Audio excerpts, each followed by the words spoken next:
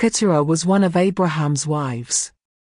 She is a woman of virtue, and for that she was worthy of being joined to that righteous one, Abraham. The Torah mentions this marriage in Genesis 25 verse 1, after the death of Sarah and subsequent to the wedding of Isaac and Rebekah.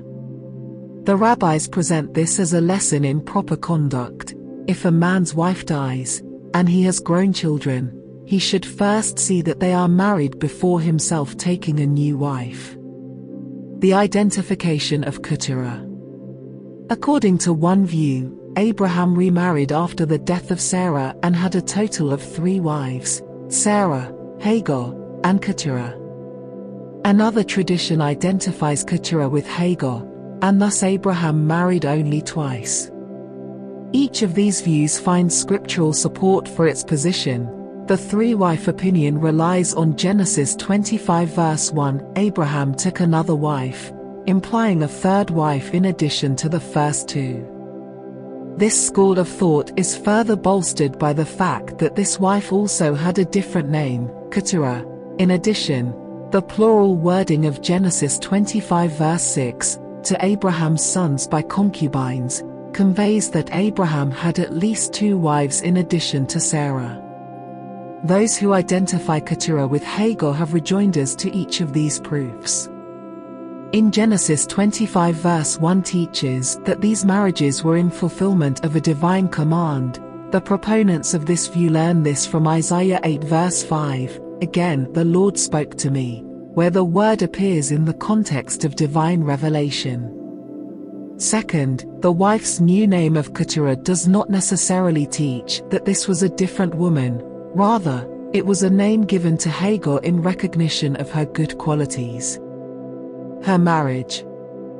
In the Midrashic depiction, after Abraham divorces Hagar and sends her into the wilderness, she sits by the well and cries to God, "See my shame." Hagar's demand for justice was accepted by God, who revealed himself to Abraham after Sarah's death and commanded him to take back his divorcee, Hagar Keturah. A different story has Isaac initiating his father's marriage. When Isaac married Rebekah, he said to himself, "I have taken a wife, while my father is without a spouse." What did he do? He went and brought him Keturah. This tradition is based on Genesis 24 verse 62. Isaac had just come back from the vicinity, he brought back with him. The meaning of the name, Keturah. The name Keturah lends itself to a number of rabbinic interpretations. She was perfumed, Mekuteret, with commandments and good deeds. The children of Keturah as the realization of God's blessing to Abraham. Genesis 26 lists the 6 children that Keturah bore to Abraham: Zimran, Jokshan, Medan, Midian, Ishbak, and Shua, to which the Midrash applies the verse, "And whatever he does prospers." These offspring express the fulfillment of the blessing given by God to Abraham in Genesis 12 verse 3, "And all the families of the earth shall bless themselves by you, for 30 families came from Abraham, the 12 chieftains from Ishmael, the 16 descendants of Keturah," and Genesis 25 verse 23, "2 nations are in your womb." The offspring of Keturah as a constant threat to Israel. In opposition to the view that the offspring of Keturah were the realization of the Lord's promise to Abraham, another approach presents them as perpetually menacing Israel. The rabbis championing this position emphasize that these offspring do not follow the spiritual way of Abraham. Moreover, since they already received their inheritance from him, they are not entitled to make any further demands. The children of Keturah are depicted as waste that issued from Abraham, Sifrei on Deuteronomy 31 verse 2. Zimran and Jokshan were so called because they would sing, Mezamrim, and beat, Mekashim, on a drum for idolatrous purposes, Rabbah 61:5. When God wished to give the Torah, he offered it to the children of Keturah and to the Ishmaelites, but they refused to accept it, since they could not abandon the robbery and theft on which their lives were based. Midrash Tanaim on Deuteronomy 33 verse 2. The children of Keturah and of Ishmael did not receive Abraham's blessing. The Midrash stresses that this was an intentional decision on Abraham's part. He said to himself, "If I bless Isaac now, I will also have to bless the children of Ishmael and of Keturah. But if I do not bless them, how will I be able to bless Isaac? Surely what he wants in his world will happen." And so it happened that after Abraham's death, God revealed himself to Isaac and blessed him, as his father had intended to do. Genesis 25 verse 6 relates that Abraham sent the sons of Keturah away from Isaac, eastward, to the land of the east.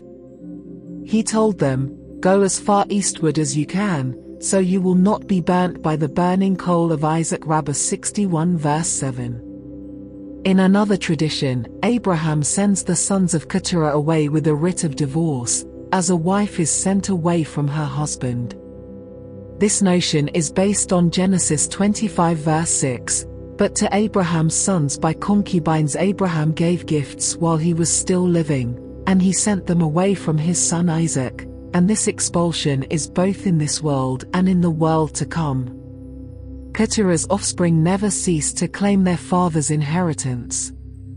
The Midrash tells of something involving the rabbis during the time of Alexander the Great. The offspring of Keturah and of Ishmael came before Alexander and argued against Israel. "Erez, Israel belongs to us and to you, for we also are the children of Abraham." Gebihah ben Pasisa came and said to the rabbis, "Grant me permission, and I will go and plead against them before Alexander the Great. If they defeat me, then say, 'You have bested the commoner among us,' and if I defeat them, tell them, 'The Torah of our teacher Moses has defeated you.'" They authorized him, and he went and disputed with the offspring of Keturah and of Ishmael. He asked, "Whence do you bring a proof for your claim?" They replied, "From the Torah." Gebihah ben Pasisa retorted, "I, too, will bring a proof from the Torah." It is said, in Genesis 25 verse 5 and 6, Abraham willed all that he owned to Isaac, but to Abraham's sons by concubines Abraham gave gifts. If a father gave his children bequests in his lifetime and sent them away from each other, has anyone a claim against the other? The offspring of Keturah and of Ishmael immediately left behind their sown fields and their planted vineyards, and fled.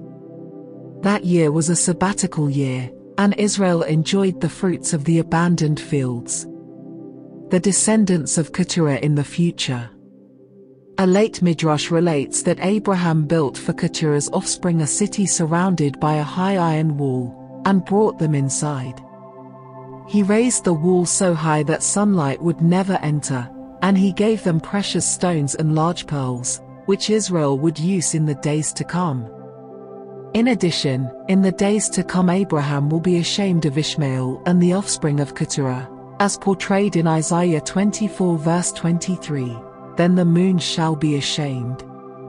This story taken from Book of Torah and Rabbah. Thank you for watching this video. Like, share and subscribe our channel Sermon TV. Comment your opinion here.